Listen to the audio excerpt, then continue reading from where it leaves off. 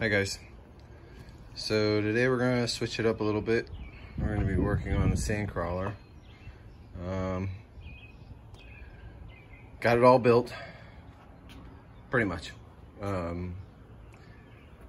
Added the inside corridors and piping and a few pieces of styrene to make it a little bit more interesting. We got the bottom on. So, a little tip painting that I found. Where did I find that? Oh yeah, on the Millennium Falcon Giagostini video, to use silly putty to mask things off. It forms real good, comes out real easily, and mask things off like this that you can't really tape. So we added new cockpit windows from the original Randy Cooper kit and added some stuff on the back to make it slightly more screen accurate. I added these ropes and some 3D printed part there and styrene going down there. Also down the bottom we added some piping. We added this pipe here and this one here. That was a little bit of a pain to get in. And these little exhaust ports, I guess, is what you would call them. But, and then there's more that go on the back here once it's painted. I didn't add those yet, just because I wanted to paint it first underneath and then add them later. So this is primered first with an engine block primer, which pretty much sticks to anything and doesn't take away your detail. And because I wanted a white base coat, I added another white primer on it, because with this roof brown from Archive X, if you use a dark primer, it will darken the color.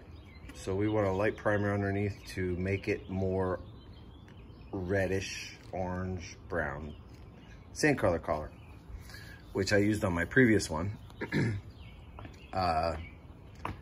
With this, especially with this color, the more layers you add, the darker it gets, which I'll show you later, because we're gonna put the base coat on and we're gonna do a blotchy, not a solid color, because I mean the Sandcrawler is not a solid color. It's basically worn, weathered.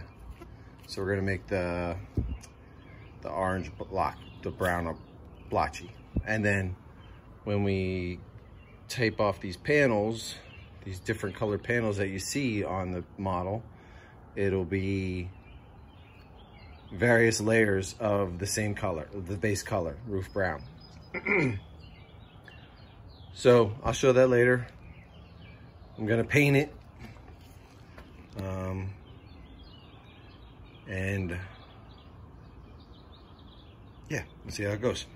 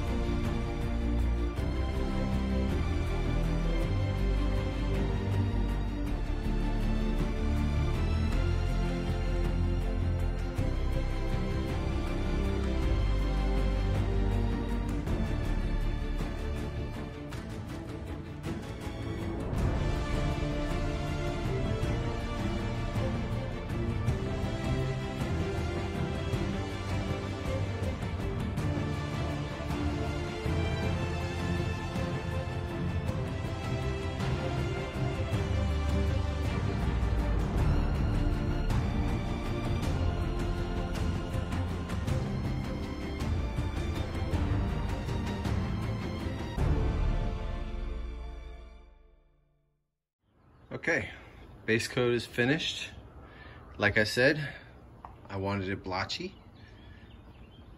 because Sandcrawler is all sun faded and messed up and just broken. Once I add weathering and panel shading a little bit and washes and details, it'll come together.